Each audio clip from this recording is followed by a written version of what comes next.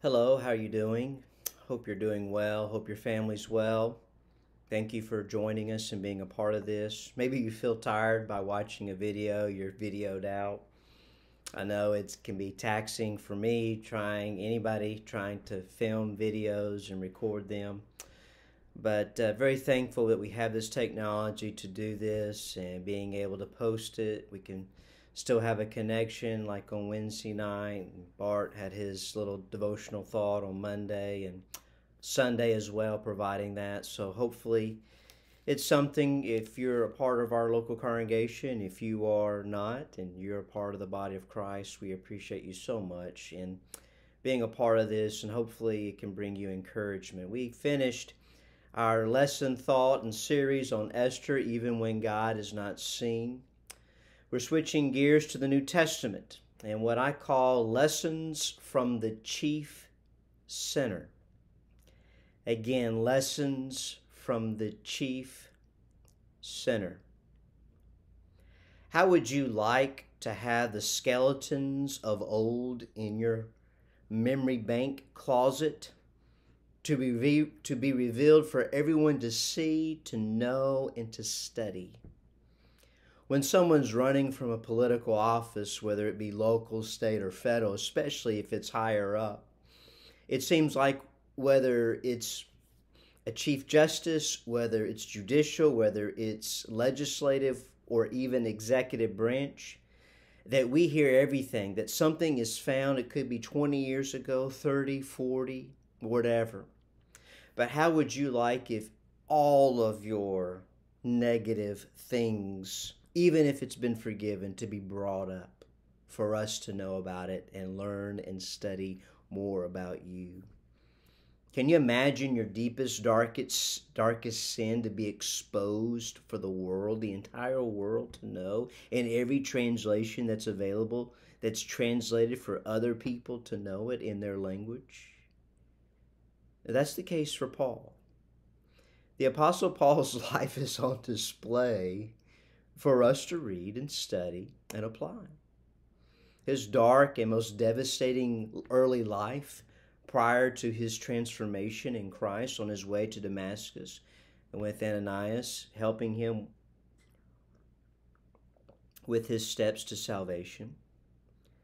You know, Paul's early life, when obviously Saul was a religious terrorist, there's no question about it. He was a terrorist. He was be a religious zealot terrorist. He'd be no different than the radicalization of people in their religion who are fanatics about their religion, and it's theirs or no one else's, and by all means necessary by force. He is that individual. However, the part of Paul's life is open to us, that early life, and it's known to us, and it's been studied, it's been learned about, it's been memorized, it's been preached on and taught on. And this thought for this series, Lessons from the Chief Sinner, comes from what Paul says to Timothy in 1 Timothy chapter 1, verse 15. This is a faithful saying, Paul says, worthy of all acceptance, that Christ came into the world to save sinners, whom I am chief. I truly believe that the Apostle Paul, by what he said specifically, explicitly said, but what we could apply faithfully without taking out of context, that if it was a line of sinners, he would be at the very beginning, the head of the most gravest, darkest sinner. He's the chief. I know sin is sin, and God teaches, obviously sin is separation from God, and all of sin fallen short of God. There's none righteous, no, not one. I'm aware of those things, but various sins had different consequences and carried different weight. I think we can agree with that. A religious terrorist who persecuted men and women of the faith. Well, I don't think that's comparable to someone's lying, cheating, who's maybe been unfaithful. As hard as those are. But imagine being a religious terrorist.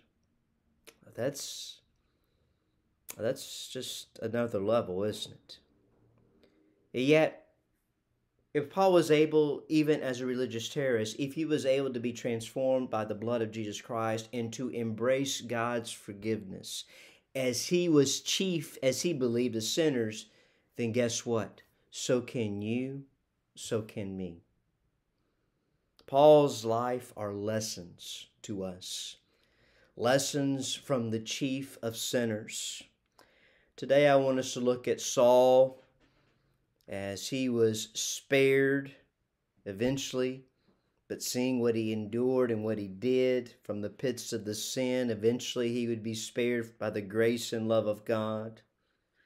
And I think as we see Saul, who is Paul, prior to his conversion, we see that people can change. People today can change. People that we think that cannot change can change because of the power of God. If you have your Bible, we're going to have our text tonight in Acts chapter 7. We want to look at verses 54 through 60. Again, Acts chapter 7, verses 54 through 60.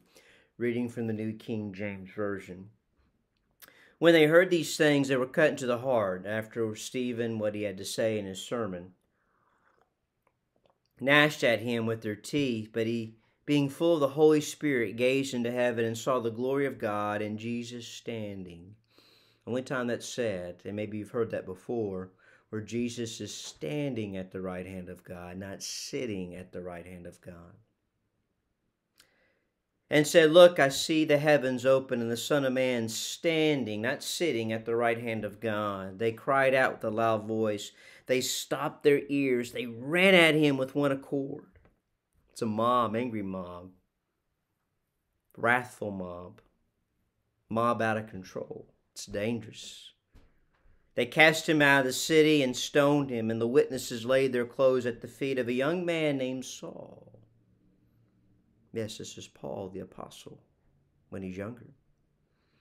They stoned Stephen as he was calling on God, saying, Lord Jesus, receive my spirit. And then he knelt down and cried out with a loud voice, Lord, do not charge them with this sin. The example that our Lord, Father, forgive them, for they know not what they do. Stephen follows that example and says that as his last words. He fell asleep after breathing his death. I love how that's worded, his death.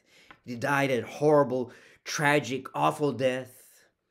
Oh, the Bible says he fell asleep. He died, but it's much more pleasant than horrific, awful death. What we see here is a brutal scene that's taking place here. The first appearance of Paul is when he's a young man named Saul. And he's there, a guilt by association, as Stephen, who's known as the first Christian martyr, is being literally taken out of the city so capital punishment can be done for him, and he is stoned to death.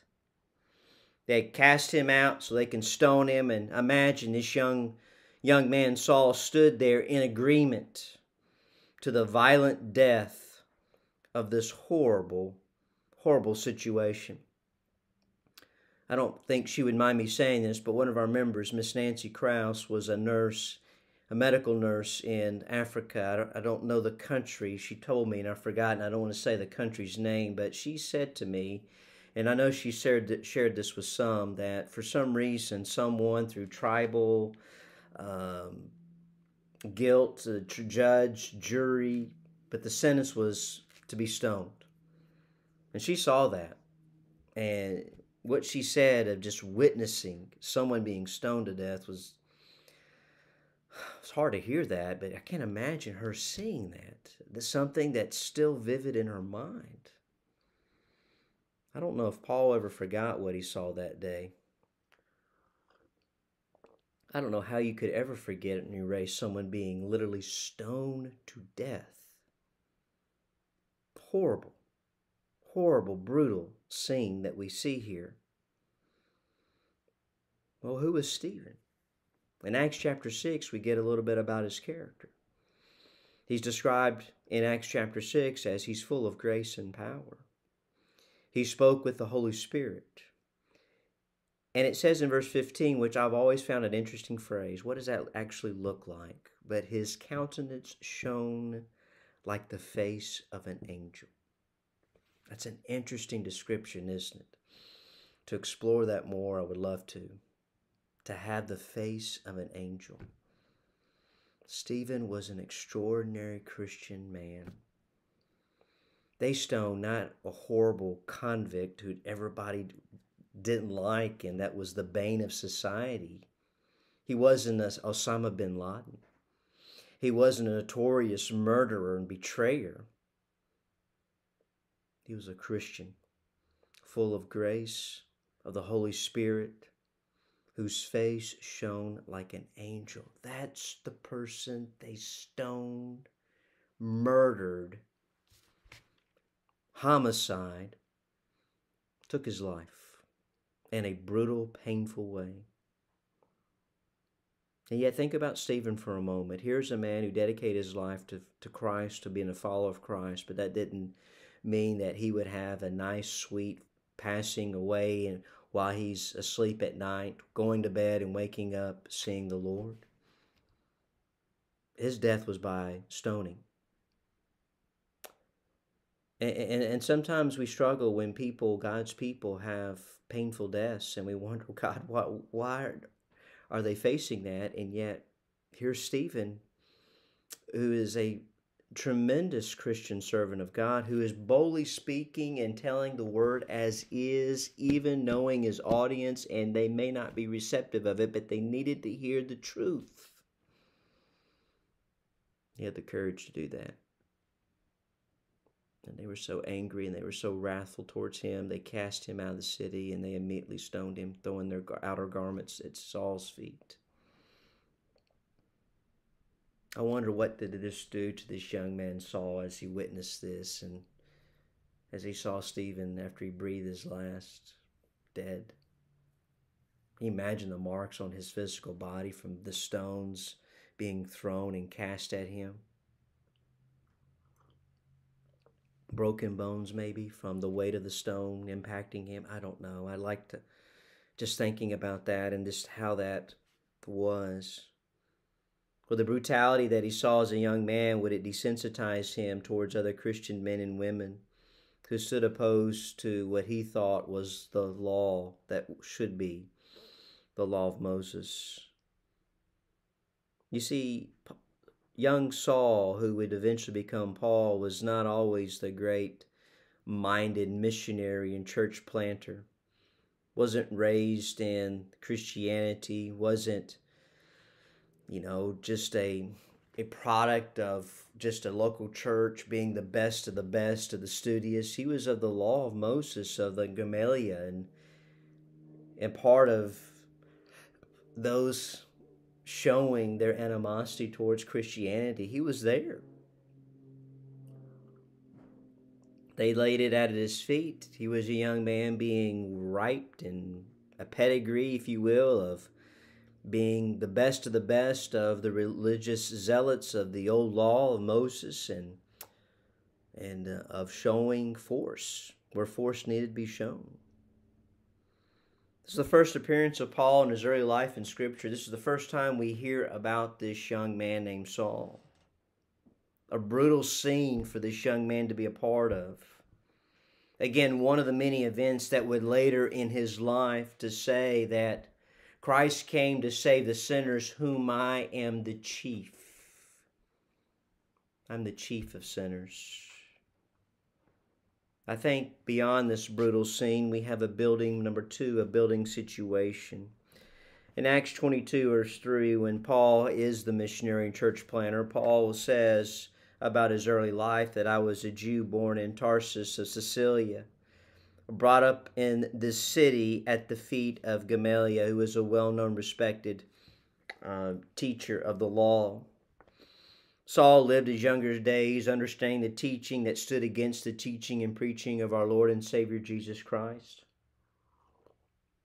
In the beginning of Acts, thousands were being led by the power of the gospel and the teaching of the apostles. Many even of Judaism were being converted over into Christianity. And as this was happening, the jealousy among the religious sect leaders of Judaism was jealousy, animosity wrathfulness towards the Christian church. If you look in Acts chapter 5, verses 17 and 18, they were filled with indignation.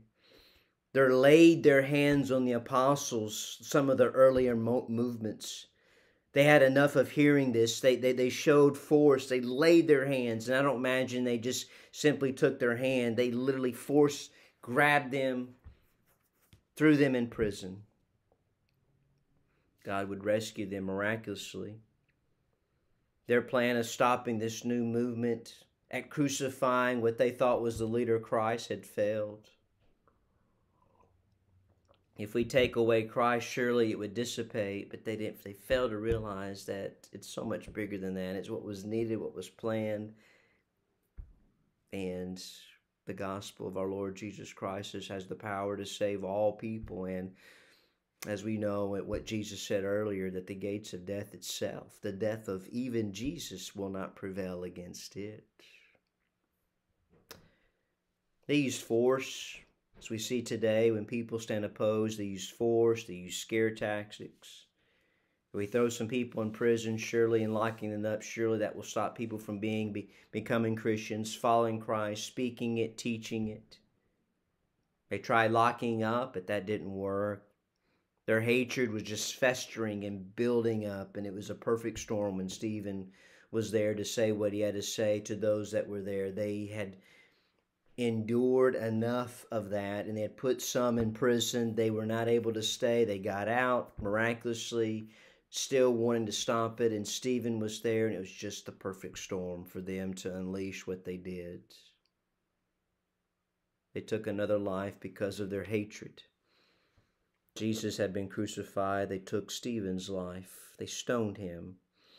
Again, they were trying to set a precedence that we don't want Christianity. It shouldn't spread. Why would someone brutally take someone's life? They want to send religiously, for religious reasons, to send a message of fear. Fear is a weapon that continues to be used today. If fear can paralyze us and prevent us to not share what we need to share, then fear has done its job and the enemy has done its job. I've been several times fortunate to the 9/11 memorial there in Manhattan. It's a moving experience like any memorial. I've been to the Pearl Harbor as well. It's really well done and could spend all day in there. But in the memorial itself, there's a section talking about Osama bin Laden, about Al-Qaeda and their ideology.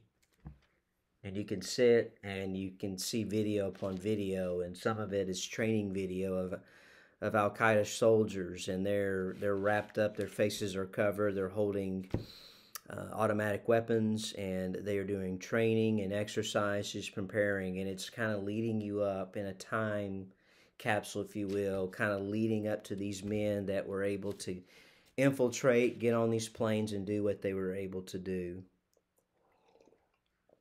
When you're in that section, it's an eerie part when you hear these videos and you see people talking about Osama bin Laden, some of the earlier news about him and about kind of some of the things that they've done. There was a bombing with the ship, kind of some earlier precursors leading up before the 9/11, 2001 that took place. You know, Paul mentioned his earlier life later on in Timothy. He said in 1 Timothy chapter 1, verse 13, he says, I was formerly a blasphemer. I was a persecutor, an insolent man. But I obtained mercy because I did it ignorantly in unbelief. He was a terrorist. He was the accomplice there with those as Stephen was being murdered. No, he didn't throw a stone, but he was there in agreement. He was a blasphemer, persecutor, insolent man, throwing men and women in prison, Christian men and women in prison. You see, as we see Paul, yes, he's the great missionary. He's responsible for a lot of the New Testament letters, church planning, missionary work, and we'll get to that part, but you got to understand the story. You got to understand why Paul embraced the grace of God, and why Paul, his mercy and what God did to him was tremendous, and yet he still remembered his former life because he mentioned it. And he said, I'm the chief of sinners. He still struggled with that, even though understanding that Christ did save, and he did feel forgiven, and he expressed that. And yet it's a great comfort as we see lesson from a chief of sinner. I think that when you read about a great life, biography or not a biography, you find surprises. Things that you didn't think about would happen, happened. Who would have thought prior to one of the greatest missionaries in the Christian age ever, one of the greatest church planters ever, came from a background of spiritual blindness and physical brutality, training. I think the lesson is there. Wherever you came from, whatever you have done, whoever you once were, I believe this. No one is beyond hope. Even though your past is marred with sin, we can begin anew in our present as we look towards our future.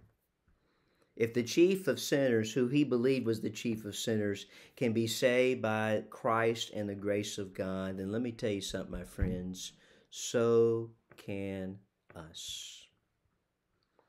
We do not have to allow our past to anchor us down. Christ did too much for us to be anchored by our troubled past. Let us embrace him, embrace the present that we're in as we look forward to our glorious future. Let's pray.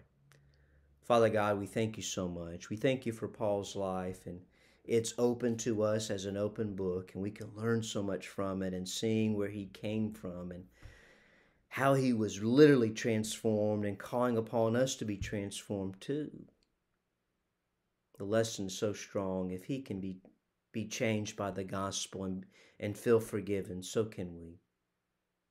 And I pray we can see the power of Jesus, and understanding that even if we've been forgiven by Jesus Christ, that we need to feel that forgiveness. We need to forgive ourselves, embrace our present of who we are as children of God, and look forward to someday dwelling with you. We're grateful for the grace and mercy that's extended to us by the gospel of our Lord Jesus Christ. We are so thankful. And it's in your Son's name we pray.